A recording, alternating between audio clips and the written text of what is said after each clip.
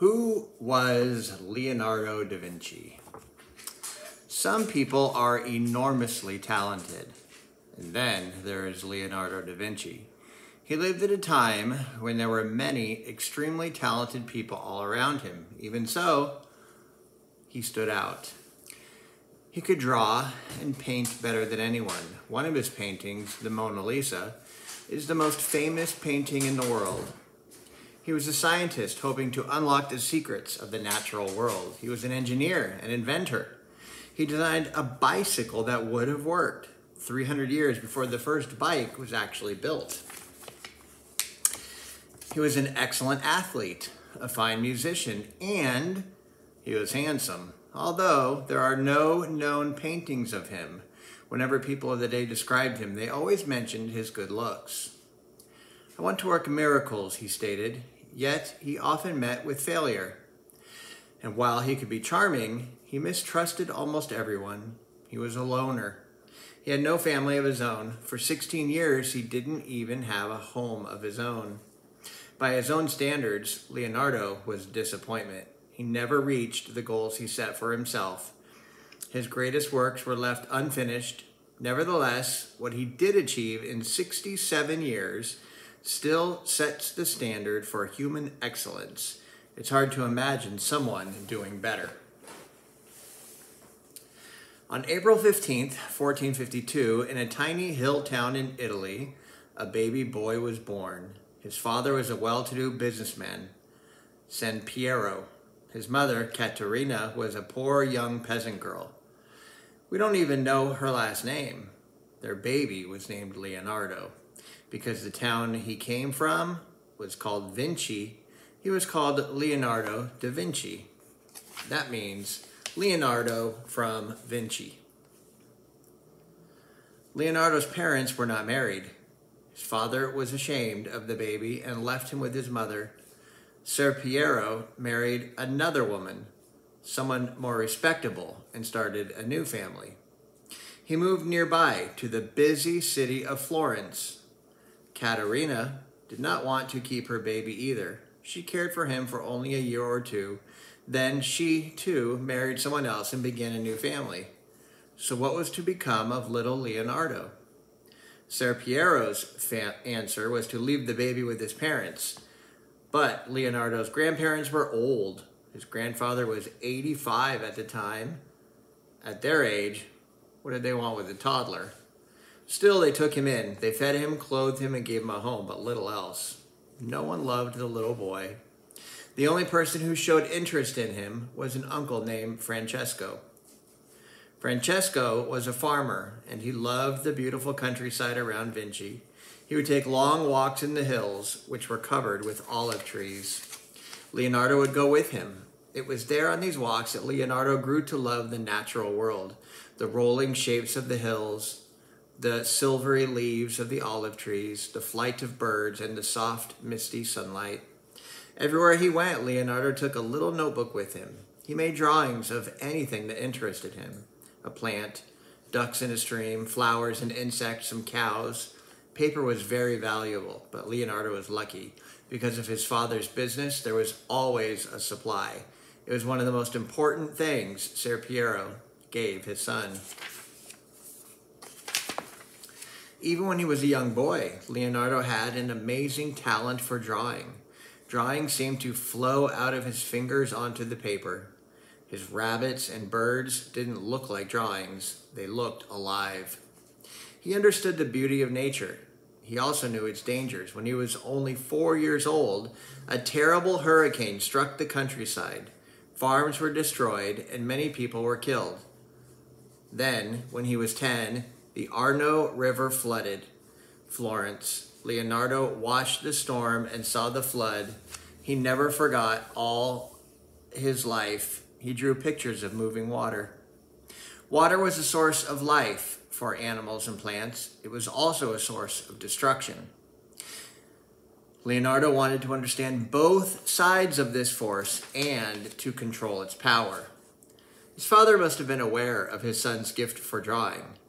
All it would have taken was one look at one sketch. Ser Piero was a practical man. He knew Leonardo's choices in life were limited. Because Ser Piero never married Caterina, Leonardo could not attend a university. He could not be a lawyer and businessman like his father. He could not become a doctor, but he could work in one of the art studios in Florence. Being an artist was a respectable trade. Ser Piero decided to take Leonardo to the city.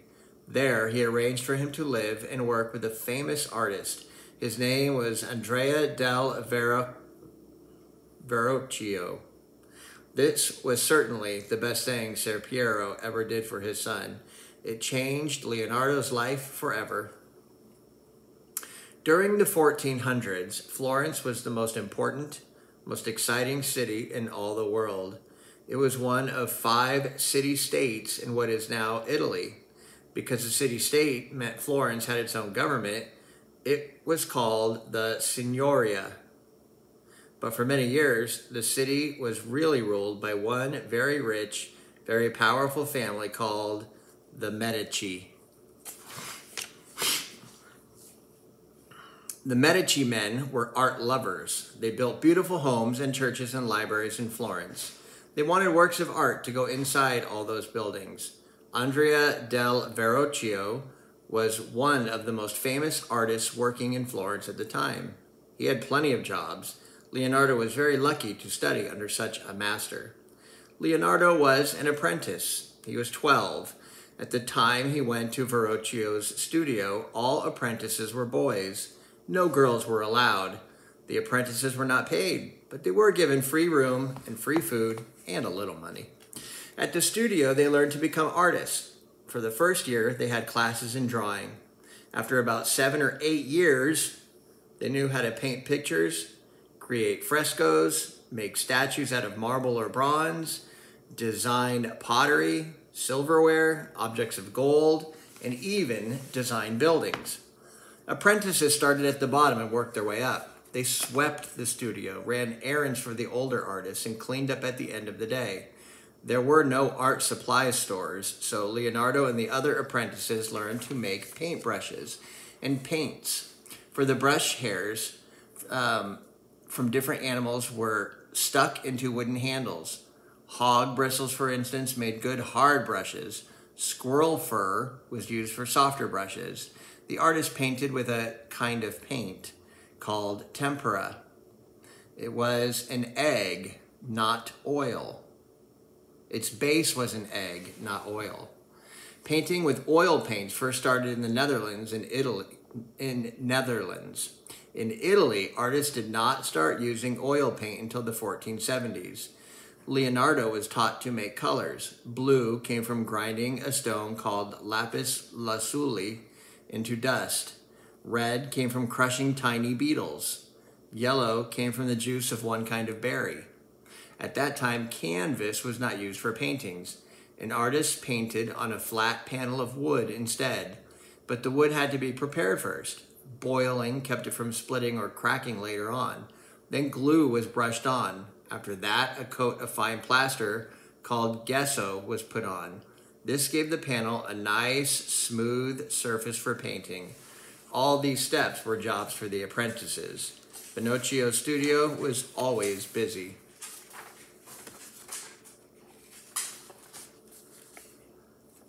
At one time, the master and his assistants would be working on many different projects. No, girl. Whatever Vecchio's customers ordered, they'd make. As head of the studio, Verrocchio ran the business and drew up the contracts. The contract said exactly what the job was to be. For example, a statue of a soldier on horseback, how long it would take to finish it, how much it would cost, and what materials would be used. Marble was more expensive than wood. Using wafer-thin pieces of gold, called gold leaf, on a painting added to its cost. And only Verrocchio, the master, signed the works of art. Right away, Verrocchio saw that young Leonardo had a special talent. He was a natural, so soon after he learned the basics of the trade, Leonardo was allowed to do more important work. Customers, or patrons as they were called, often gave religious paintings to one of the important churches in Florence. A painting might be of Mary and the baby Jesus in the manger with Joseph and the wise men and shepherds. Sometimes the patron would have his wife and himself put into the picture too. They might appear at the sides, kneeling and praying. They were almost always smaller in size than the saints. On Sundays, when people came to church, they saw the beautiful painting of Mary and her baby and the patron who had paid for it. It was a lovely gift to the church. It also showed how rich and important the patrons were. Verrocchio received a commission to do a painting of the baptism of Jesus.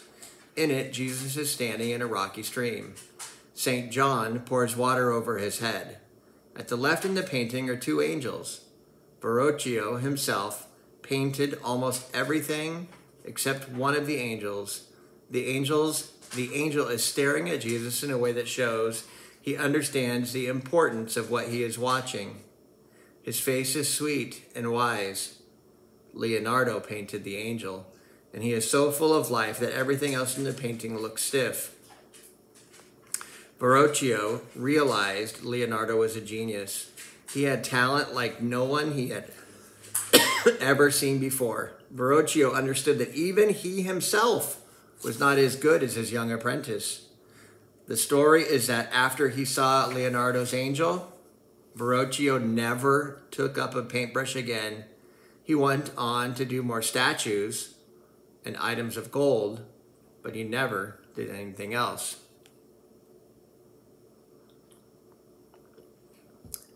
Leonardo stayed at Verrocchio's workshop a long time, 13 years.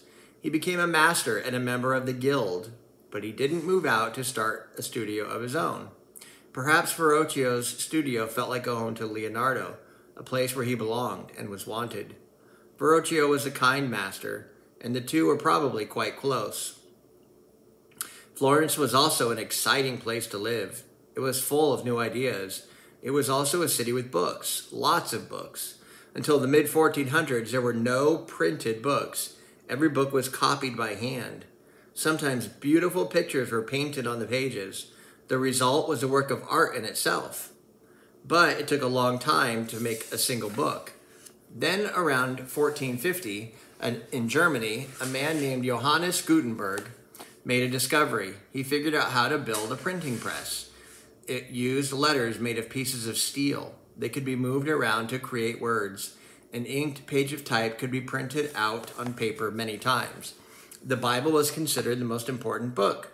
So the first title printed was a Bible. Very quickly, however, other books were printed as well. Books on math, books on maps, books by great thinkers of the past like Plato and Aristotle. With more books available, more people started learning to read. As a child, Leonardo had been taught to read and write. He also knew simple math. But that wasn't enough for him. He wanted to learn about everything. He couldn't attend a university, but he could teach himself. So he started buying and collecting books. He continued to do this all his life. Artists needed math in order to make paintings look three-dimensional. In the Middle Ages, paintings didn't look realistic. The people in them looked flat, like a king or a queen on a playing card. The buildings looked flat too, like pieces of scenery in a play. But in the 1400s, an artist named Filippo Brunelleschi figured out a way to make paintings appear to have depth. A person looking at a painting would be tricked into thinking it was something in real space. For instance, figures close up had to be much bigger than figures that were supposed to be far away. This is called painting in perspective. A painter needed math to measure out the correct spaces for figures on the wood panels. Leonardo was a great painter because he followed the rules and then made rules of his own. There was magic in his fingers. He blurred hills and valleys in the background of a painting just a little bit. They looked as if they were blending into the sky. This is exactly how faraway mountains appeared to our eyes. They don't have sharp details or sharp outlines. In 1478, when Leonardo was about 26 years old, he completed a whole painting. It is the scene of the Annunciation. The Annunciation was when an angel appeared to Mary. He told her what she was going to have, a son named Jesus. In Leonardo's painting, Mary is wearing clothes that a woman of the time would have worn. The landscape She was sitting in a walled garden. The landscape in the background looked very much like the hills of Vinci. The picture is very beautiful, and yet it also has drama. The Annunciation is one of only 13 paintings that experts are sure that Leonardo painted, and 3 of those 13 are not finished. Why did he paint so few? It wasn't that he died young. He lived well into his 60s. He was not lazy. He loved to work.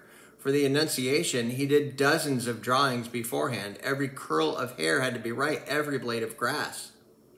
Perhaps Leonardo finished other paintings that may have gotten lost. Someday, in the future, a Leonardo painting may be found in a tiny church or a castle. That would be a great gift for the whole world. But the fact is that Leonardo had trouble sticking with a project. If he got an order for a painting, the first steps interested him the most.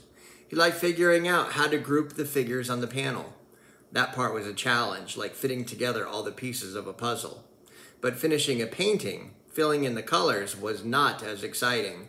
So very often he left his work undone. Also, his patrons could be fussy, and Leonardo did not like what to be told what to do. He was a genius after all. In 1478, Florence was not the peaceful, pleasant city it had been. The Medici family and other powerful families were at war with each other. There were plots to kill the Medici rulers. The streets were dangerous. At age 30, Leonardo decided it was time for a change. He left Florence to go north to Milan, another city-state. There he hoped to work for the ruler of Milan, a scheming duke named Ludovico Sforza. Milan was a famous university, had a famous university, but it was not a center for famous artists like Florence was. Ludovico Sforza was very interested in the arts. The Duke liked to give big parties. He liked to put on pageants. He also wanted someone to design new weapons for him. All of this interested Leonardo. He wrote a letter to the Duke. In it, he listed everything he was good at. Some of it was bragging. He said he could design buildings and bridges, warships, and huge cannons. Nobody knows if Leonardo ever sent the letter. There also is a story about a present that Leonardo gave the Duke. The Duke loved music. Leonardo did too. So he made a lute. This was a violin with strings like a bow. With strings and a bow. It was made of silver and was in the shape of a horse's skull. It had to be played upside down. Whether this is true or not, one thing is certain. The Duke did eventually hire Leonardo. So off Leonardo went to Milan. Whatever the Duke wanted, Leonardo would create. He worked for the Duke for many years until the Duke was forced from power. When the Duke's nephew was married, there was a huge feast. Leonardo was in charge of the party after the feast. He built incredible stage sets. They were for a play known as The Feast of Paradise. What a spectacle it must have been. A mountain was split in two. Inside it was a beautiful model of the heavens. Actors in fancy costumes represented the different planets. The 12 signs of the zodiac were lit by torches. Everything was turned around and round. Some of Leonardo's work was much more practical. He found a better way to heat the water for the Duchess's bath. He also built a series of canals. Another project was something Leonardo worked on for years and was never able to finish, even at the end of his life. He was still dreaming about his horse. The Duke wanted a giant statue of a horse. The statue was to honor the memory of his father. He didn't want it to just be big. He wanted it to be huge, the biggest ever. For years, Leonardo made sketches of how the horse statue might look. He studied the horses in the Duke's stable. He made wax models. He even cut into the muscles and bones of dead horses. He wanted to know horses inside and out. Leonardo's horse was to be more than 3 times the size of a real horse. Its front right leg would be lifted. It would be made of bronze. 80 tons of metal were needed for a statue this big. After 10 years on the project, Leonardo finished a full-sized model of the horse in clay. It stood in the courtyard of the Duke's castle. It was 24 feet high. Now everyone in Milan came to see what the statue would look like, and they all agreed. There had never been anything like it, but Leonardo still had much work ahead of him. He had molds from clay for the different parts of the statue. After that, hot bronze would be poured into the molds. This was going to be a very tricky process too. If the metal wasn't poured fast enough, it would crack as it grew hard. But Leonardo figured out how to avoid the cracking. The Duke collected all the metal that Leonardo needed. It really seemed as if the fabulous bronze statue would be made. But Leonardo never got to use the metal for his horse. By 1494, the Duke was afraid that soldiers from France were going to attack. What happened to all that bronze? The Duke made it into cannons. Even so, the cannons did not stop the French. They took over Milan in 1499. And what happened to Leonardo's giant clay horse? The French used it for target practice. They shot arrows into it until it was completely destroyed. There was nothing left of all those long years of work. Leonardo's dream turned into dust. It was not Leonardo's fault that the horse was never finished. However, another important job for the Duke also came to an unhappy end, and this time Leonardo was partly to blame. Near the Duke's castle was a monastery, a place where monks lived and prayed and studied. The Duke planned to be buried there one day. He wanted Leonardo to paint a picture on one of the walls in the dining hall. This kind of painting is called a fresco. The most beautiful kind of fresco is also the hardest kind of painting to do. Water-based paint is put directly onto fresh plaster that hasn't dried. In Italian, fresco means fresh. The artist must work quickly, and once the paint is brushed on, the artist can't go back and make changes. The dining hall in the monastery was a very large room. It was big enough for 50 monks to eat in. Leonardo decided to choose a scene from the end of Jesus' life. He and his 12 followers are shown at a dinner table. This is a good choice for a painting in the dining hall. It was a very dramatic moment. Jesus tells his followers that one of them is going to betray him. Leonardo made many drawings of ways to show 13 figures seated at a table. He wandered through the streets of Milan looking for people to put in a fresco. The fresco was to be painted on the wall so that it seemed to be part of the dining hall. It would be almost as if Jesus and his followers were in the same room with the monks. Even the table and the dishes in the painting were the same kind the monks used. The fresco is called The Last Supper. It is one of the most famous works of art in the world.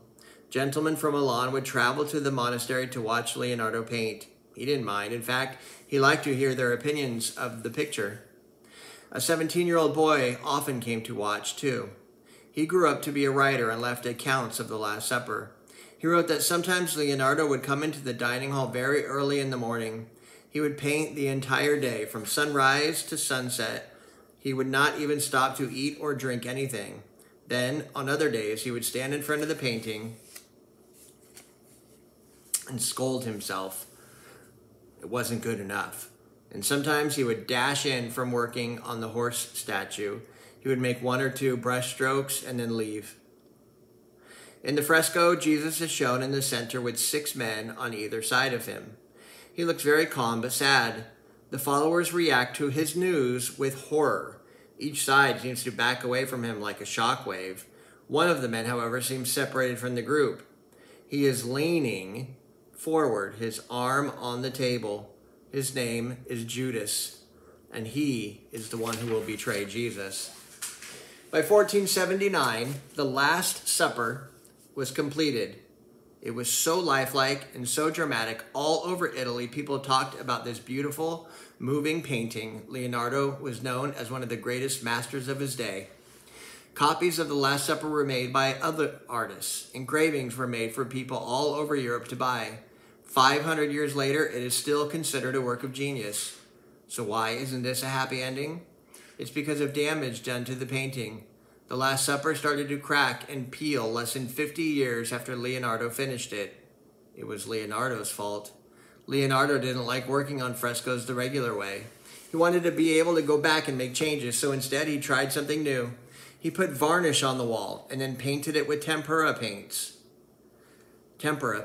Leonardo was always experimenting. This was one experiment that was a big mistake. Today, much of the wall painting has flaked off. Many of the faces are only half there. The colors are faded. Experts have tried to restore the Last Supper. They have made improvements. Still, there's a great deal of damage to this masterpiece. It's probably lucky that Leonardo can't see how it looks.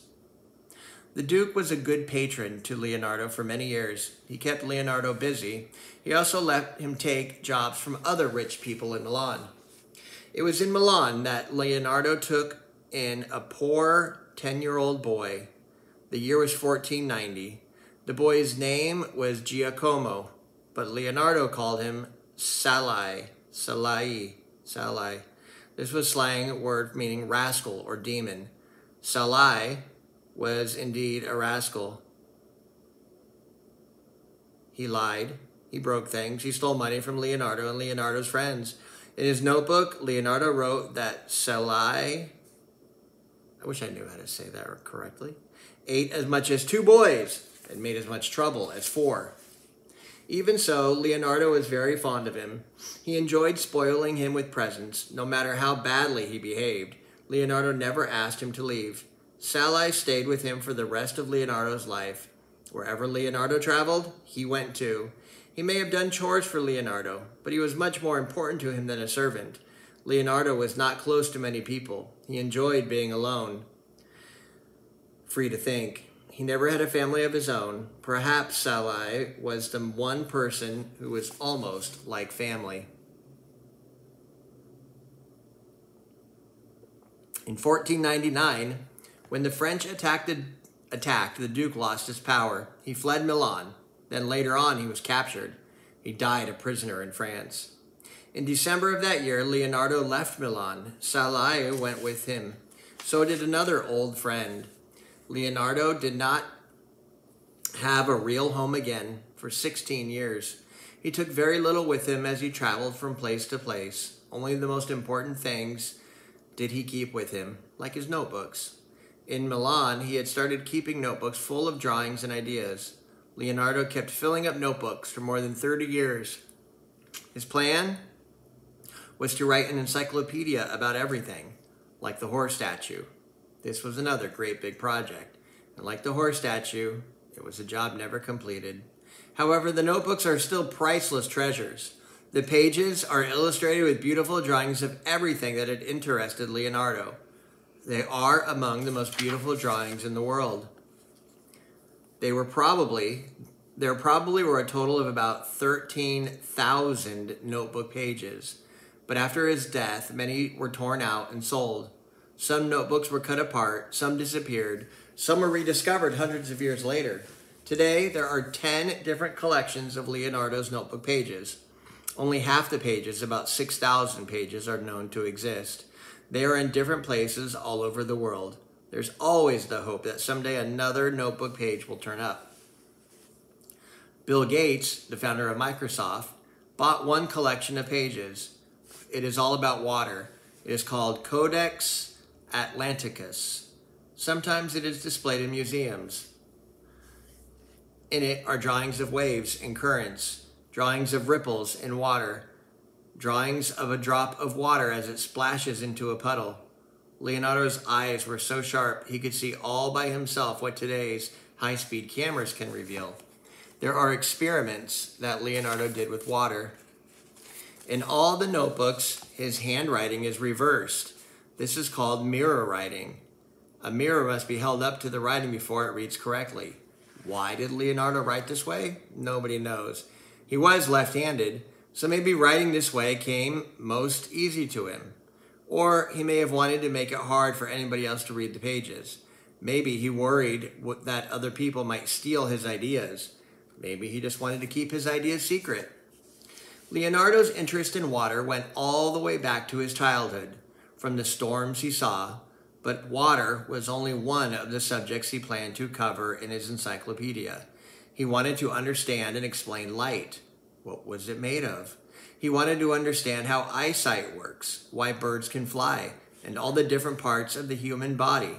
He came up with a list of about 20 big subjects. Just one page of a notebook might have little drawings of bird wings and feathers, along with sketches about music and ideas for new weapons, or sketches on building dams. Leonardo never stuck to one subject. He'd go back and forth among many.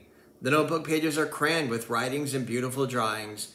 It is almost as if whatever jumped into his mind he put down on the page. What the notebook reveals is the mind of a true genius. Leonardo was interested in all kinds of machines. Machine parts interested him too. Screws and hinges and joints and hooks. It may be strange to think of a drawing of a door hinge as beautiful, but when Leonardo drew one, it was. He wanted to invent vehicles for people to use on land, in the air, even underwater. His design for a bicycle used a chain, just like they do today. He designed a parachute and something like a submarine. One of his drawings shows a flying machine with a rotor blade at the top. It was meant to twirl around and round like a helicopter. Leonardo was sure that one day people would fly. He said, "It lies within the power of man to make this instrument." The story is that Leonardo would go to the marketplace where he would buy birds in cages. Then he'd bring them home and set them free. How did they flap their wings?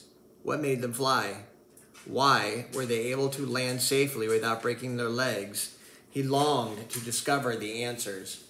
He made lots of drawings of bird wings and how feathers grew on wings. He studied bats too, and he made drawings of their wings. He tried to make wings for people that worked by using pulleys, cranks, wheels, and shock absorbers. One drawing had a pair of back pedals and a hand crank to make the wings work. Using another pair, a person would have had to flap the wings using muscle power. The wings or bones would be made of wood, the muscles from leather, and the skin from cloth. Did Leonardo actually build any wings? Did anyone try them out? Nobody is sure. In his notebooks, he mentions testing the wings on a hill near Florence. If so, he may have jumped from the top of a hill and glided in the air for a little while, but he could not have flown. The wings would not have worked, for more than one reason. First, they were too heavy.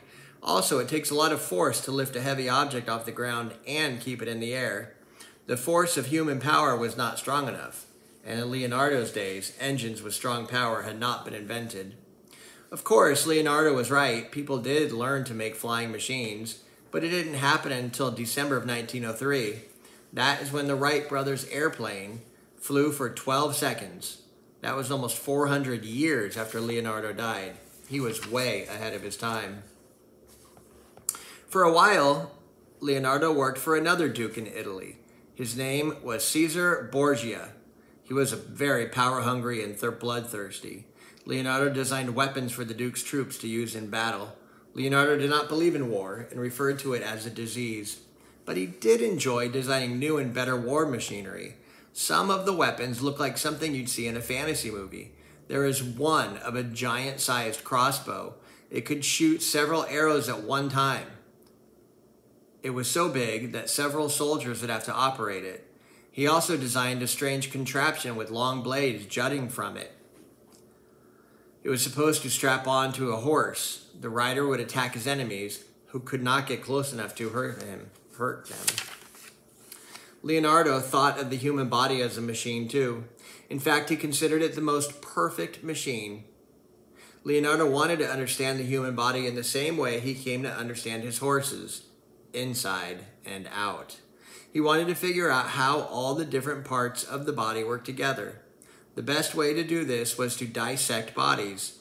This meant cut into a dead body. Peeling back different layers reveals how the body is built.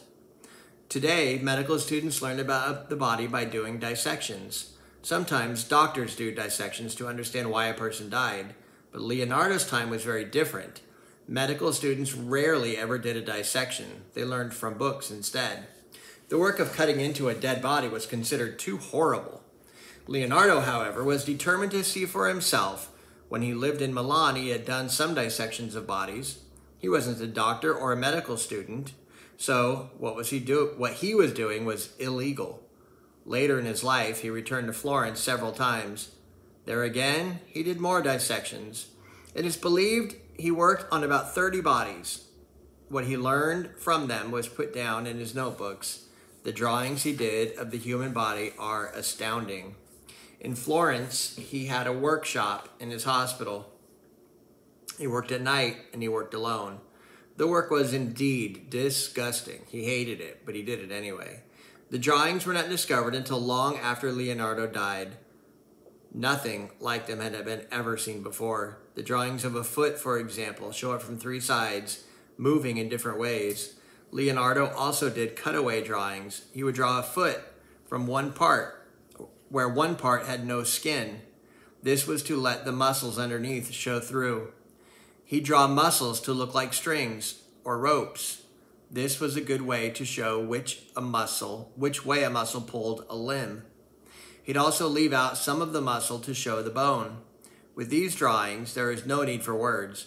The drawings are better than words. They show everything exactly as it appears. If the body was a machine, then it should be possible to build a mechanical man. In 1495, Leonardo made a design for the first robot. There is some evidence that he built it too. His robot was a full-size knight in armor that could sit up, move its head, and wave its arms. Again, Leonardo was hundreds of years ahead of his time. Leonardo was one of the greatest artists of the Renaissance, but he was not alone. The Renaissance in Italy was such a special time because it produced so many talented artists. Besides Leonardo, 2 other great artists belong to Raphael and Michelangelo. Raphael was a great admirer of Leonardo's. Michelangelo was not. He didn't like Leonardo, and Leonardo didn't like him. It's hard to imagine 2 men who were more different. Michelangelo came from a well-off family, but did not wash or change his clothes often. He slept on the floor of his studio. He was also short, had a crooked back, and a quick temper. Leonardo was handsome, well-dressed, neatly groomed, and charming. 27 years younger than Leonardo, Michelangelo had become famous for his huge statue of David. Leonardo didn't think the statue was all that great, or at least that's what he said. In turn, Michelangelo made fun of Leonardo in public for never finishing his huge statue. He said, "You made a model of a horse you could never cast in bronze, and you gave up, to your shame, and the stupid people of Milan had faith in you."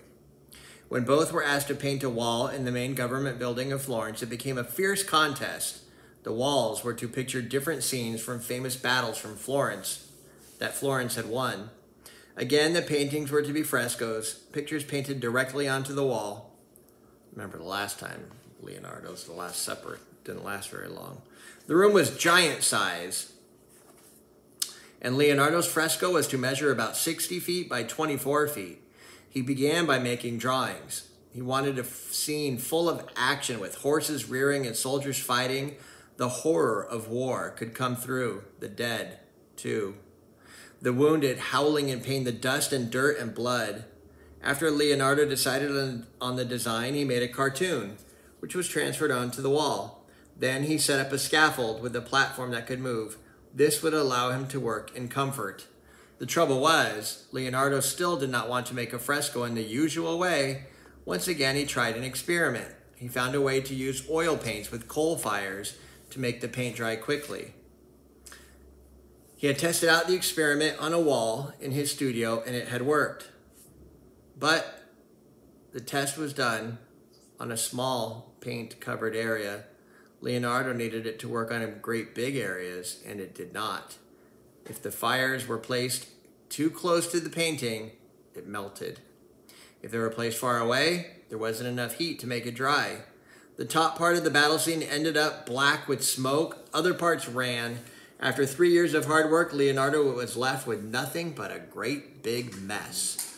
As for Michelangelo, he did not finish his wall either. Maybe that was some comfort for Leonardo.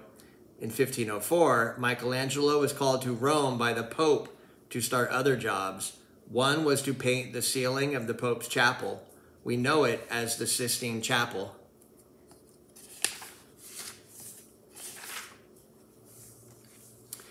Leonardo's Ladies, Chapter 7. Not everything in Leonardo's career ended in failure. Sometimes he actually finished a job. It is true that only 10 completed paintings are known to be by Leonardo. That's a tiny number. but each and every one is a treasure. The story is that in 1505, a rich silk merchant wanted a portrait of his wife. He asked Leonardo to paint it. Leonardo had told friends that he had grown weary of the paintbrush. He meant that paintings didn't bring him much joy anymore, but perhaps he needed the money, or perhaps the woman's face caught his interest, especially her smile. Whatever the reason, Leonardo took the job and he finished the painting, although he worked on it for many years. Nobody knows for sure what the woman's name was. Her first name may have been Lisa. She may have been Lisa del Giocondo. In English, the painting is called the Mona Lisa. In the portrait, only the top half of Mona Lisa's body is shown. Behind her is a landscape. A winding road leads to a craggy mountain that disappears in mist. Mona Lisa's black dress is very simple, and she does not wear fancy jewelry. A thin black veil covers her long curling hair. Then, as now, it was the custom for widows to wear black. So perhaps Mona Lisa was not the wife of a silk merchant. Perhaps she was someone else about whom we know nothing. It is one of the mysteries surrounding the painting. Her hands are crossed and rest one on top of the other. They are very graceful with soft, long fingers. Looking at them is easy to believe there is muscle and bone beneath the skin. It is possible to forget that her hands are just brush strokes of paint on a flat surface. But it is the expression on her face that draws people to her. Her lips are pressed together in a calm half smile. She looks as if she is keeping a secret. Her eyes are full of mystery too. They appear to look out at something that only she can see. The Mona Lisa is probably the most famous painting in the world. Why? No one can really answer that question, but Leonardo loved the painting too. When he was finished, he decided to keep it. In fact, he kept it with him wherever he went for the rest of his life. Many people consider another portrait of a woman by Leonardo even more beautiful than the Mona Lisa. It is called Young Girl with Ermine. And Ermine, or Ermine, let's go Ermine, I don't know. Let's just skip the word now, is a type of weasel. In winter, its coat turns white, just as it appears in the painting. The hairs were used, or ermine hairs were used for paintbrushes. So it's possible that Leonardo painted it with that kind of brush. Why is it in the picture? It may be there as a play on words. The young girl's name was Cecilia Gallerani, and Gale in Greek means ermine. As in the Mona Lisa, only the top half of the girl is painted, but there is no landscape behind her. She stands against a dark, solid background. Neither she nor the animal looks directly at the viewer. Instead, her face is turned so that she is gazing off to the side. At what or at whom, no one knows. She wears richer clothes than the Mona Lisa's. A long strand of beads is looped around her neck. Her dress is part blue, part red, with gold lining and black trim. The fabric looks as if it's made of velvet. Mona Lisa is dreamy looking. The young lady here looks like she has a quick, sharp mind. You can see it in her alert eyes, the set of her mouth and chin. One hand holds the ermine closely against her shoulder. It looks alert and intelligent too. The girl's hand is beautiful. It's painted to perfection, but her thin fingers are tense. Mona Lisa's fingers are plump and relaxed. Through the poses and the faces, Leonardo catches the soul of two very different women. Young Girl with Ermine is not as famous as the Mona Lisa. It hangs in a museum in Krakow, Poland. The Mona Lisa is in the Louvre, a famous museum in Paris where crowds come every day to see her. Which painting is more beautiful? People lucky enough to see both must decide that for themselves. Another Leonardo portrait of a young woman is in the National Gallery of Art in Washington, D.C. It is the only painting by Leonardo in the U.S. Her name was Minerva da Vinci. It is even smaller than the Mona Lisa, or Young Girl with Ermine. The bottom was cut off at some point, so now the painting shows only Ginevra's head and chest. Her skin is almost ghostly pale. Her eyes seem sorrowful. It is very hard to read her expression. That is one of the reasons why people keep looking at the painting. It's haunting. In 1504, Leonardo's father, Ser Piero, died. He was 78 years old. There was no will, and Leonardo ended up receiving nothing. All the money went to Ser Piero's other children. Then in 1507, Leonardo's uncle Francesco died. He had been the only relative to show him any affection. He did have a will. Everything was left to Leonardo. Francesco wanted Leonardo to have all his land and money, but Leonardo's half-brothers and sisters were furious. They went to court. What Leonardo ended up getting after the use of Francesco's land and money, what Leonardo ended up getting was the use of Francesco's land and money. After Leonardo died, it would all go to his relatives. Leonardo was almost 60. He had health problems. He had no home and not all that much to show for his many years of work. But at a time when he needed a patron, one appeared. The man appreciated Leonardo for the genius he was. He provided him with a lovely home and garden. He let Leonardo bring along Salai and his other good friend, Francesco Melzi. All the man asked of Leonardo was his company. The man also happened to be a king. King Francis I of France had a grand house in Amboise. That's in the northern part of France. Leonardo was given a beautiful brick and limestone house to live in. He brought along his book collection, his notebooks, and 3 of his paintings. One of them was the Mona Lisa. A tunnel connected the 2 houses. Each day he was in Amboise, the king would come to visit and talk. He would pick a subject and ask Leonardo's opinion. The king evidently felt it was an honor simply to be in Leonardo's presence. And so Leonardo finished out his life in France. On May 2nd, 1519, he died. One story says he died in the king's arms.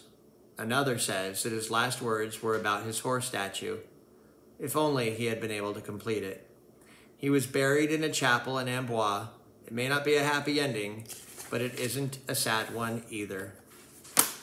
The end.